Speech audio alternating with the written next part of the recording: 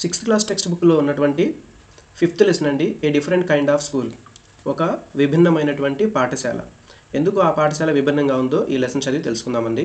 So first paragraph వచ్చేసరికి, I had heard a great deal about miss beams school but not till last week did the chance come to visit it. ఇక్కడ I అంటే narrator అండి, లుకాస్ గారు. Okay right. So ఆయన చెప్తున్నట్లుగా మనం ఈ లెసన్ని చూడాలి. మనం ఈ టెక్స్ట్ బుక్ ఈ లెసన్ చివరిలో చూస్తే ఇక్కడ మనకి పేరు కనిపిస్తుంది అనమాట, ఈవి లుకాస్ అని చెప్పేసి. సో అతనే మనకి లెసన్ మొత్తం చెప్తూ ఉంటారు. సో నెరేటర్ ఐ అన్నప్పుడల్లా సో అతనేనండి, ఈ విషయాన్ని గుర్తుంచుకోవాలి. సో అయితే ఈ లుకాస్ గారికి మిస్ బీమ్ స్కూల్ని సందర్శించే ఛాన్సు లాస్ట్ వీక్ వరకు రాలేదంట. అయితే ఆ స్కూల్ గురించి అయితే విన్నాడు, కానీ ఆ స్కూల్కి వెళ్ళేటటువంటి అవకాశం దొరకలేదనమాట. అయితే ఒక వీక్ తర్వాత కానీ అతనికి దొరికింది. అయితే ఆ స్కూల్కి వెళ్ళిన తర్వాత అతని యొక్క ఎక్స్పీరియన్స్ ఎలా ఉందో చూద్దాం. When I arrived there was no one in sight but a girl of about 12. Her eyes were covered with a bandage. So ఆయన ఆ స్కూల్కి వెళ్ళేసరికి, ఆ స్కూల్ని సందర్శించినప్పుడు అతనికి ఎవరూ ఆ స్కూల్లో కనిపించలేదంట, ఒక గర్ల్ తప్పనిచ్చి. ఆ గర్ల్ కూడా 12 years ఏజ్ ఉంటుంది అని చెప్పేసి అంటున్నారు. అంతేకాదు ఆమె కళ్ళు ఒక బ్యాండేజ్తో కట్టివేయబడి ఉన్నాయి అని చెప్పేసి చెప్తున్నారు. Okay, and next, she was being lead carefully between the flower beds by a little boy who was about 4 years younger. So అయితే ఆ అమ్మాయిని సో ఆ స్కూలు మైదానంలో పూల మొక్కలు నాటినటువంటి ఆ ప్లేస్లో ఆ మైదానం దగ్గర ఆమెకి హెల్ప్ చేస్తూ, ఆమెకంటే ఒక 4 సంవత్సరాలు వయసులో చిన్నవాడైనటువంటి ఒక చిన్న బాబు ఆమెకి హెల్ప్ చేస్తూ ఆమె చేయబట్టుకొని నడిపిస్తూ ఉన్నాడు అని చెప్పేసి చెప్తున్నారు. సో ఇక్కడ చూస్తే ఈ పిక్చర్లో మనకు కనిపిస్తూ ఉంటుంది అనమాట. Okay right. అయితే ఏం జరిగిందో చూద్దాం. She stopped and it looked like she asked him who had come. He seemed to be describing me to her. Then they passed on. So ఆమె వెళ్తూ ఆగిందనమాట.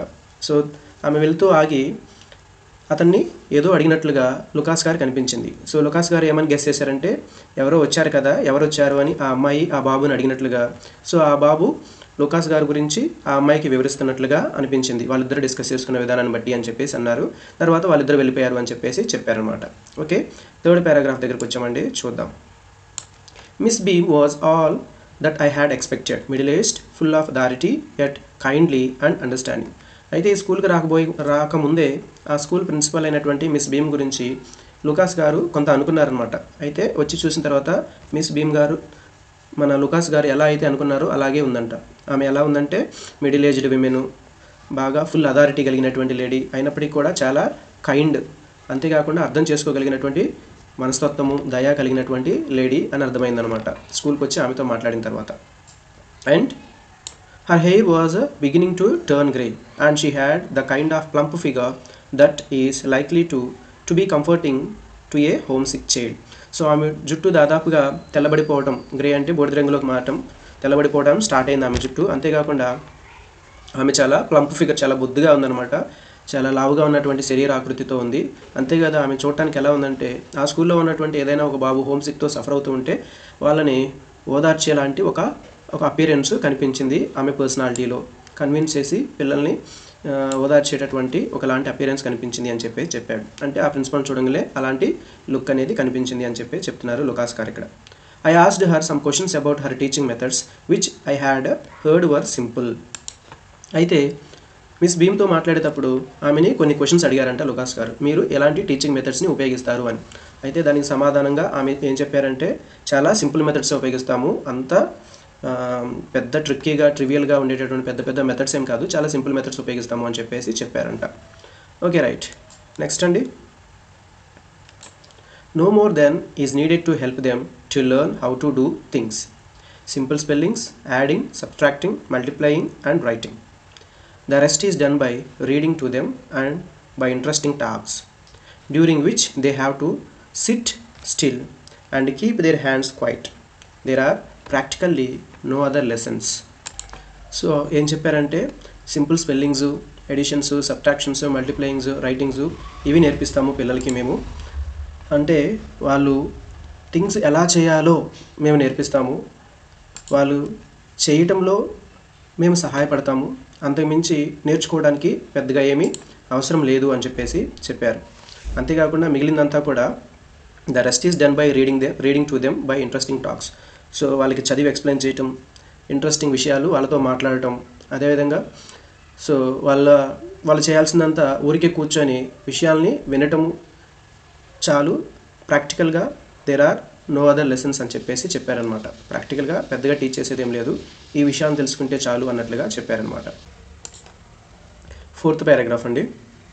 Right, no more than is needed to help them to learn how to do things.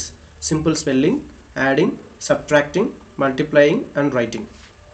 ఇక్కడ ఏం చెప్తున్నాడంటే వాళ్ళకి సాధారణ స్పెల్లింగ్లు, అదేవిధంగా additions, subtractions, multiplications, writings ఇలాంటివి నేర్పిస్తాము, ఇంతకుమించి ఏమీ నేర్పించము. అయితే వారు పనులు ఎలా చేయాలో నేర్చుకోవడానికి వారికి అవసరమైనటువంటివి నేర్పిస్తాము, అంతకంటే ఎక్కువ అవసరం లేదు, వాళ్ళకి ఆ రకంగా సహాయపడతాము. అంటే స్పూన్ ఫీడింగ్ మాత్రం కాదు, వాళ్ళకి వాళ్ళ యొక్క పనులు ఎలా చేసుకోవాలో నేర్పించడంలో సహాయపడతాము, కానీ స్పూన్ ఫీడింగ్ లాగా కాదు అన్నట్లుగా చెప్తారనమాట. అంతేకాదు the rest is done by reading to them and by interesting talks during which they have to SIT still and keep their hands quiet. మిగిలింది వారికి చదివి వినిపించడం ద్వారా, కొన్ని ఆసక్తికరమైనటువంటి ప్రసంగాల ద్వారా నేర్పిస్తాము. ఆ సమయంలో వాళ్ళు చేయాల్సింది సింపుల్గా కదలకుండా కూర్చోవటం మాత్రమే, నిశ్శబ్దంగా, అంతకుమించి ఏం అవసరం లేదు అని చెప్పేసి అంటారు. అంతేకాదు there are practically no other lessons, ఇంతకుమించి వాళ్ళకి ప్రాక్టికల్గా ఎలాంటి లెసన్స్ నేర్పించడం మా స్కూల్లో జరగదు అని చెప్పేసి అంటారనమాట. నెక్స్ట్ అండి 5th పారాగ్రాఫ్లో ఏం చెప్పారో చూద్దాం. The real aim of this school is not so much to teach thought as to teach thoughtfulness, kindness to others and being responsible citizens. Look out of the window a minute, will you? So ఈ పాఠశాల యొక్క అసలు లక్ష్యం ఆలోచనను బోధించడం కాదు, ఇతరుల పట్ల దయ మరియు బాధ్యతాయుతమైనటువంటి పౌరులుగా ఉండటము, ఇలాంటివి టీచ్ చేయటమే ఈ స్కూల్ యొక్క ఎయిము అని చెప్పేసి చెప్తారనమాట. తార్కికంగా ఆలోచించటము అంటే సబ్జెక్టుకు సంబంధించి ఆలోచనలు మాత్రమే కాకుండా మోరల్ వాల్యూస్ అన్నట్లుగా చెప్తున్నారనమాట. ఇతరుల పట్ల దయ, బాధ్యతాయుతమైనటువంటి పౌరులుగా తీర్చిదిద్దటమే ఈ స్కూల్ యొక్క ప్రాముఖ్యత అని చెప్పేసి చెప్తారు. అంతేకాదు ఒక నిమిషం ఆ విండోలోంచి బయటికి చూడండి అని చెప్పేసి అడుగుతారనమాట. 6th పారాగ్రాఫ్ అండి. Yes, I went to the window which overlooked a large garden and a play ground at the back. What do you see, miss beam asked. So ఆమె కిటికీలోంచి చూడనగానే లుకాస్ గారు విండో దగ్గరికి వెళ్ళేసి ఆ విండోలోంచి చూశారనమాట. ఆ విండోలోంచి చూస్తే బయట ఉన్నటువంటి తోట, ఆట స్థలము మొత్తము క్లియర్గా కనిపిస్తూ ఉంటాయి అనమాట ఆ విండోలోంచి. సో అలా చూస్తూ ఉన్నప్పుడు లుకాస్ గారిని miss beam అడిగారనమాట, what do you see అని చెప్పేసి, మీకేం కనిపిస్తుంది అని చెప్పేసి ప్రశ్నించారు. సో దానికి లుకాస్ గారు ఏమని సమాధానం చెప్పారో చూద్దాం. I see some very beautiful grounds I set and a lot of jolly children. It pains me though to see that they are not all so healthy and active looking. So అయితే ఏమని చెప్పారంటే, నేను చాలా అందమైనటువంటి మైదానాలను చూస్తున్నాను, అదేవిధంగా చాలామంది జాలీగా ఉన్న పిల్లలను చూస్తున్నాను, అయితే వారంతా అంత ఆరోగ్యంగా చురుగ్గా ఉన్నట్లుగా కనిపించడం లేదు నాకు, ఆ విషయం ఒకటే బాధ కలిగిస్తుంది అని చెప్పేసి అంటాడనమాట.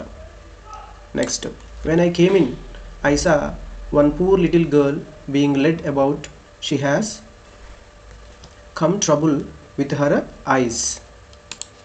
లుకాస్ గారు ఇంకా ఏం చెప్తున్నారంటే, అయితే లుకాస్ గారు ఈ విధంగా అంటున్నారండి, నేను లోపలికి వచ్చినప్పుడు ఒక బాలికను చూశాను, పాపం ఆ అమ్మాయికి కళ్ళల్లో కొంత ఇబ్బందిగా ఉన్నట్టుంది, కళ్ళకి బ్యాండేజ్ కట్టుకొని వస్తున్నటువంటి ఒక గర్ల్ని చూసాడు కదండి స్టార్టింగ్లో, ఆ పాప గురించి మాట్లాడతాడు. She has some trouble with her ice అని చెప్పేసి చెప్తాడు.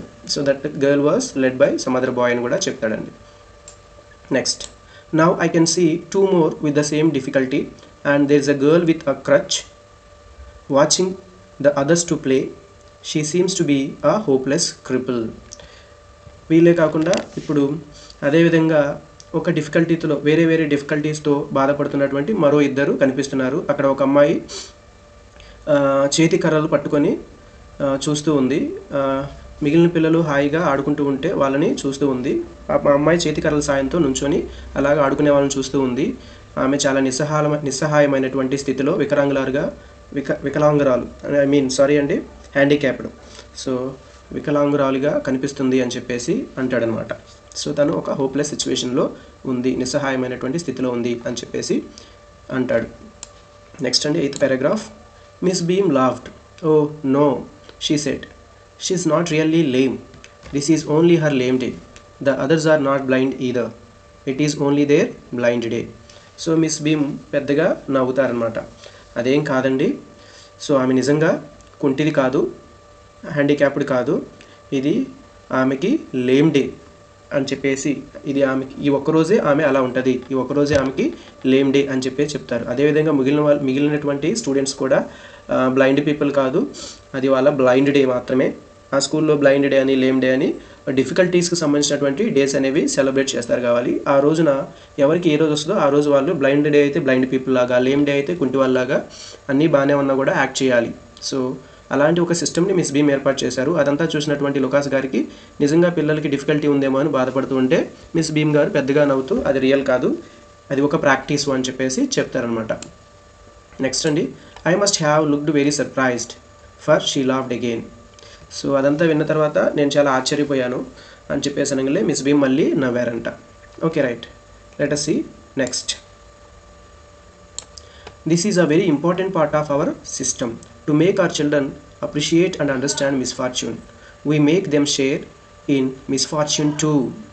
సో మిస్ భీమ్ గారు ఏం చెప్పారంటే, మా స్కూల్ ఎడ్యుకేషన్ సిస్టంలో, మా వ్యవస్థలో చాలా ముఖ్యమైనటువంటి భాగం అండి ఇది లేమ్ డే, బ్లైండ్ డే ఇలాంటివి సెలబ్రేట్ చేయటం. సో మా పిల్లలు ఆనందమే కాదు దురదృష్టాన్ని కూడా అప్రిషియేట్ చేయాలి, అర్థం చేసుకోవాలి, ఇతరుల యొక్క మిస్ఫార్చ్యూన్ కూడా అర్థం చేసుకోవాలి. సో అందుకోసమే వాళ్ళకి ఇలాంటి ఒక సిస్టమేటిక్ డేస్ని ఏర్పాటు చేయడం జరిగింది. ఎదుటి వాళ్ళ డిఫికల్టీని హేళన చేసేలా కాదు, సో ఒక ఎంపతి ఫీల్ అయ్యేలాగా చేయటమే మా ఈ సిస్టమ్ యొక్క ముఖ్య ఉద్దేశం అన్నట్లుగా చెప్తారు. మేము వారిని అలాంటి దురదృష్టంలో భాగస్వాములుగా చేస్తాము. అలా చేయటం ద్వారానే వాళ్ళకి ఎదుటి వాళ్ళ యొక్క డిజేబిలిటీ ఎంత కష్టమో అర్థమవుతుంది అని చెప్పేసి చెప్తారనమాట. నెక్స్ట్ అండి, each term every child has one blind day, one lame day, one deaf day, one injured day and one dumb day. During the blind day their eyes are bandaged absolutely and they are on their honor not to weep. So each term, ప్రతి టర్మ్లో ప్రతి ఒక్క స్టూడెంట్కి కూడా ఒక blind day వస్తుంది, ఒక lame day వస్తుంది, ఒక డెఫ్ డే వస్తుంది, ఒక ఇంజూర్డ్ డే వస్తుంది, ఒక డమ్ డే వస్తుంది. ప్రతి ఒక్కళ్ళు ఒక టర్మ్లో ఇవన్నీ కూడా ప్రాక్టీస్ చేయాల్సి ఉంటుంది. అంతేకాదు వారు బ్లైండ్ డే వచ్చినప్పుడు చాలా హానర్గా ఉండాలి. ఎలాంటి బ్యాండేజ్ పక్కకు తీసి తొంగి చుట్టము ఇలాంటి వాటిని చేయకూడదు. ఒకవేళ అలా చేస్తే వాళ్ళ గౌరవానికి అప్రతిష్టలాగా వాళ్ళు ఫీల్ అయ్యేలాగా మేము వాళ్ళని ట్రైన్ చేశాము, పొరపాటును కూడా అలా చేయరు అని చెప్పేసి చెప్పారనమాట. నెక్స్ట్ అండి, the bandage is put on over night so they Wake blind. This means that they need help with everything. Other children are given the duty of helping them and leading them about. They all learn so much this way, both the blind and the helpers. అయితే రాత్రికి రాత్రే ఆ bandage ఆ blind day celebrate చేసుకున్నటువంటి పిల్లలకి కడతారనమాట. వాళ్ళు లెగవటంలోనే blind day wake up అనేది జరిగింది వాళ్ళకి. సో అంతేకాకుండా వాళ్ళు అలాంటి బ్లైండ్ డే రోజు వాళ్ళకి సహాయం చేయడానికి వేరే స్టూడెంట్స్కి రెస్పాన్సిబిలిటీ కూడా అప్పచెప్పడం జరిగింది అనమాట, వాళ్ళకి ప్రతిదానికి సహాయం చేయటంలో. సో ఆ బాధ్యత ఇతరుల పిల్లలు తీసుకుంటారు. ఈ రకంగా బ్లైండ్ డే ఉన్నటువంటి వ్యక్తులు, బ్లైండ్ పీపుల్కి హెల్ప్ చేసేటటువంటి వ్యక్తులు ఇద్దరు కూడా ఒకరికొకరు సహాయం చేసుకుంటూ చాలా విషయాలని నేర్చుకుంటారు. ఇలాంటి ఒక సిస్టమ్ని మేము ఫాలోఅప్ చేస్తున్నాము అని చెప్పేసి మిస్ భీమ్ గారు లుకాస్ గారికి ఎక్స్ప్లెయిన్ చేస్తారనమాట. There is no misery about it, Miss Beam continued. Everyone is very kind and it is really something of a game. Before the day is over, though, even the most thoughtless child realizes what misfortune is. ఇందులో మనం బాధపడటానికి ఏమీ లేదు అని చెప్పేసి miss Bhim గారు చెప్తారనమాట.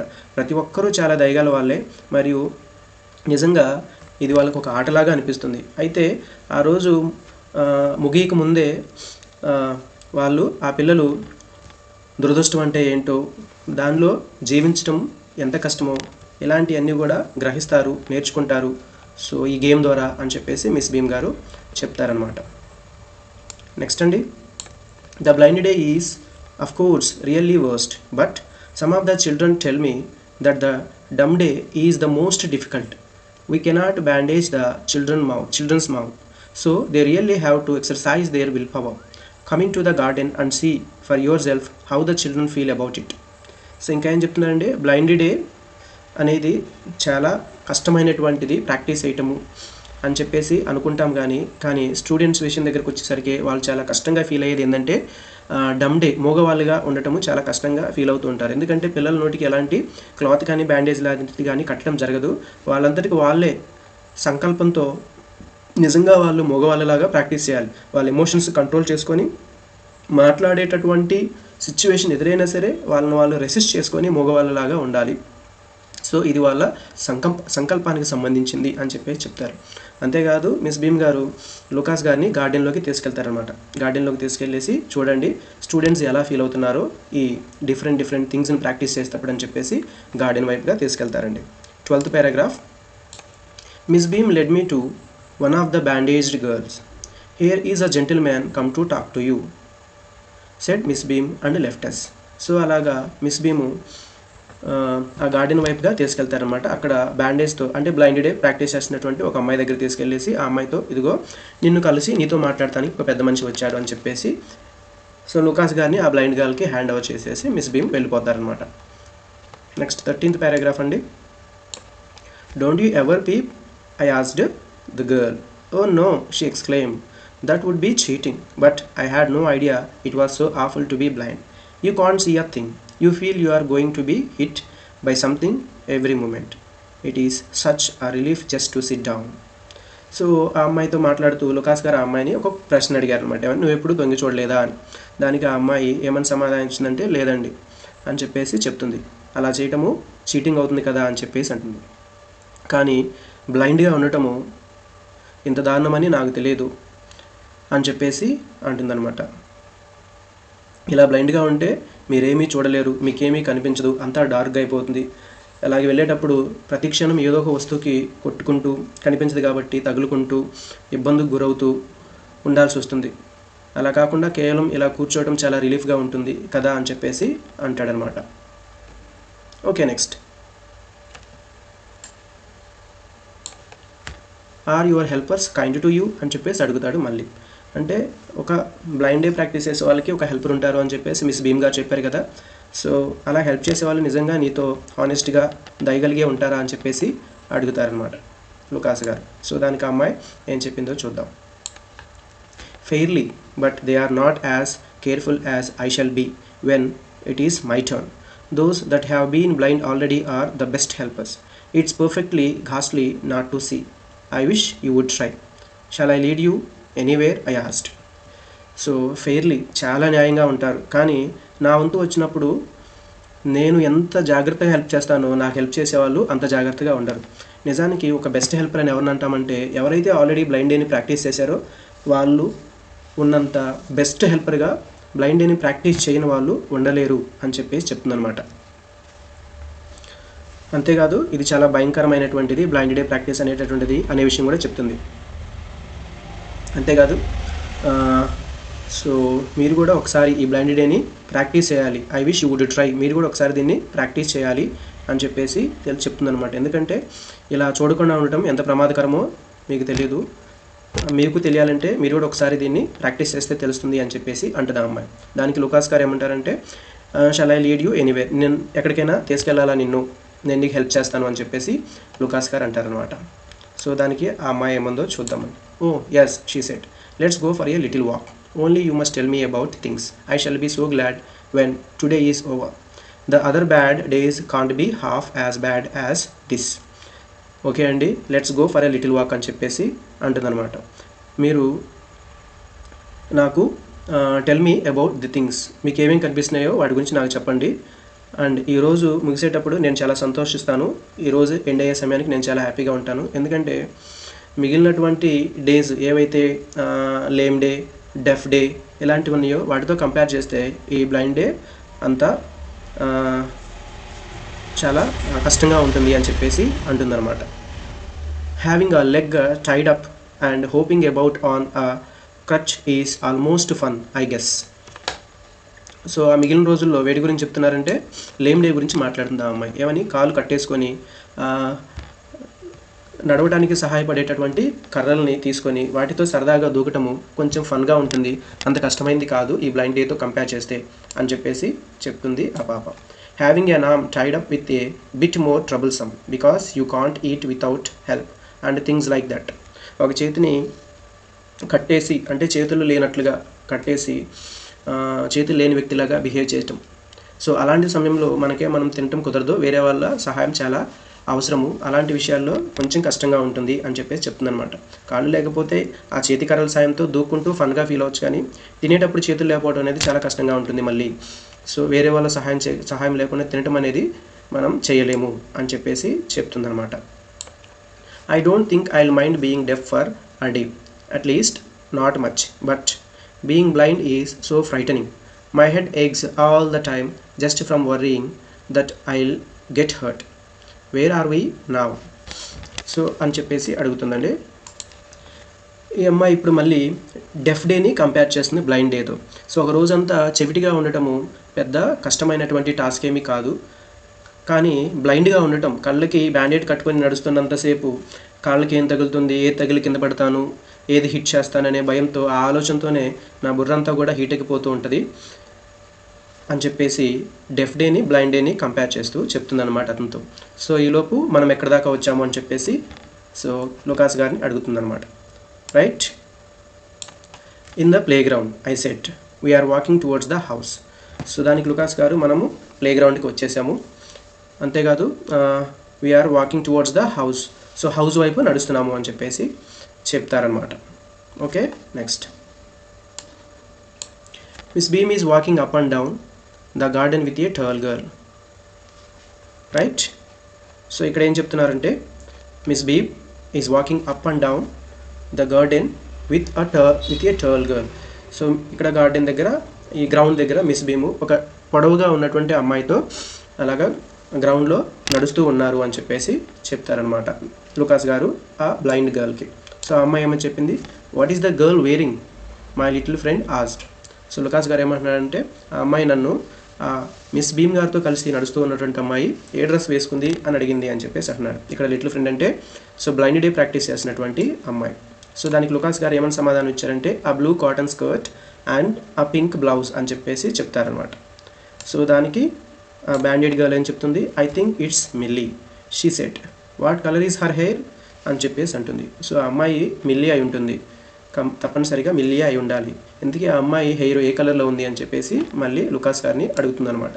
So దానికి లుకాస్ గారు వెరీ లైట్ అని చెప్పేసి, లైట్ కలర్లో ఉంది అని చెప్పేసి చెప్తారనమాట. ఓకే, సో దానికి ఈ బ్లైండ్ డే ప్రాక్టీస్ చేసినటువంటి అమ్మాయి, yes that's milli, she is the head girl. ఓ అవునా, అయితే ఆ అమ్మాయి మిల్లీనే, ఆ అమ్మాయి స్కూల్ హెడ్ గర్ల్ అని చెప్పేసి చెప్తుందనమాట. హెడ్ గర్ల్ అంటే like SPL. Next, there is an old man tying up roses I set. So అంతేకాకుండా లుకాస్ గారు ఒక ముసలి వ్యక్తి ఆ రోజెస్ని, గులాబీలని కడుతున్నారు ఆ గార్డెన్లో అన్నట్టుగా చెప్తారనమాట. సో దానికి ఆ అమ్మాయి ఏం చెప్తుందంటే, yes that's Peter, is the gardener, is hundreds of years old. అవును, అతని పేరు పీటర్, ఇతను తోటమాలి, ఆయనకి 100 ఏళ్ళు ఉంటాయి అని చెప్పేసి చెప్తుంది. అంటే నిజానికి 100 ఏళ్ళు ఉంటాయని కాదు, అతను చాలా ఓల్డ్ అయిపోయాడు అని చెప్పేసి చెప్తుందనమాట, చాలా ఏజ్డ్ పర్సన్ అన్నట్లుగా చెప్తుంది. And here comes a girl with curly red hair, she is on crutches అని చెప్పేసి చెప్తారు లుకాస్ గారు. ఇక్కడికి ఒక అమ్మాయి వస్తుంది, కర్లీ రెడ్ హెయిర్తో ఉంది ఆ అమ్మాయి చేతికర్రల సాయంతో నడుస్తుంది అని చెప్పేసి చెప్తారు. సో దానికి బ్లైండ్ డే ప్రాక్టీస్ చేసినటువంటి గాలి, దట్స్ అనిత. సో అది ప్రాక్టీస్ చేస్తున్నది అనిత అని చెప్పేసి చెప్తుందనమాట. నెక్స్ట్ 17th పారాగ్రాఫ్ దగ్గరికి వచ్చామండి మనం. Okay, and so we walked on. Gradually I discovered that I was 10 times more thoughtful than I ever thought I could be. I also realized that if I had to describe people and things to someone else, it made them more interesting to me. When I finally had to leave, I told Miss Beam that I was very sorry to go. ఆ విధంగా అలా ముందుకు నడిచాము అని చెప్పేసి అలా నడుచుకుంటూ ముందుకెళ్ళారనమాట. అయితే gradually ఆయన కనుగొన్న విషయం ఏంటంటే, సో లుకాస్ గారు 10 times more thoughtful than I ever thought, నేను అనుకున్న దానికంటే చాలా ఎక్కువగానే ఆలోచన శక్తి కలిగి ఉన్నటువంటి వ్యక్తిని అనే విషయం నాకు అప్పుడు అర్థమైంది అని చెప్పేసి చెప్తున్నారు అనమాట. ఎందుకు చెప్తున్నారంటే ఆ మాటని, నేను వ్యక్తులను మరియు విషయాలని వేరొకరికి వివరించాల్సి వస్తే అది నాకు మరింత ఆసక్తికరంగా ఉంటుందనే విషయాన్ని ఆ బ్లైండ్ డే ప్రాక్టీస్ చేసినటువంటి గర్ల్కి కళ్ళ ముందు కనిపిస్తున్నటువంటి విషయాలను ఎక్స్ప్లెయిన్ చేస్తున్నప్పుడు మాత్రమే నాకు అర్థమైంది. సో నేను ఎంత థాట్ఫుల్గా ఉన్నాను అనే విషయము, నేను ఇంతకుముందు నా గురించి అనుకున్న దానికంటే 10 times బెటర్ అనే విషయం నాకు అర్థమైంది అనే విషయము చెప్తారనమాట. సో అలా ప్రాక్టీస్ చేయడం ద్వారా అతనిలో ఉన్నటువంటి థాట్ఫుల్నెస్ని అతను రియలైజ్ అవ్వగలిగాడు అనే విషయం మనకి అర్థమవుతుందన్నమాట. అయితే అలా నడుచుకుంటూ వెళ్తున్న సమయానికి చివరికి ఈ లుకాస్ గారు ఆ స్కూలు విజిట్ అయిపోయి వెళ్ళాల్సిన సమయం వస్తుందన్నమాట. సో వెళ్ళే సమయంలో ఆయన మిస్ బీమ్ గారి దగ్గరికి వెళ్ళేసి సో ఏమంటారు, వెళ్ళటం నాకు చాలా కష్టంగా ఉంది కానీ వెళ్ళక తప్పదు అని చెప్పేసి అంటాడనమాట. She replied, then there is something in my system after all. So అయితే మిస్ బీమ్ గారు ఏమని రిప్లై ఇచ్చారంటే, సో మీరు అవునా వెళ్ళడానికి బాధపడుతున్నారంటే మా స్కూల్లో మేము ప్రాక్టీస్ చేస్తున్నటువంటి సిస్టంలో ఏదో ఉందన్నమాట మిమ్మల్ని అట్రాక్ట్ చేసేలాగా. అంటే ఏదో విషయం ఉంది, ఇక్కడే ఉండాలి అని మీకు అనిపిస్తుంది, వెళ్ళడానికి బాధపడుతున్నారంటే so something is there in our system అని చెప్పేసి ఆమె అంటారనమాట పాజిటివ్గా. సో ఇంతటితో ఈ లెసన్ అయిపోతుందండి.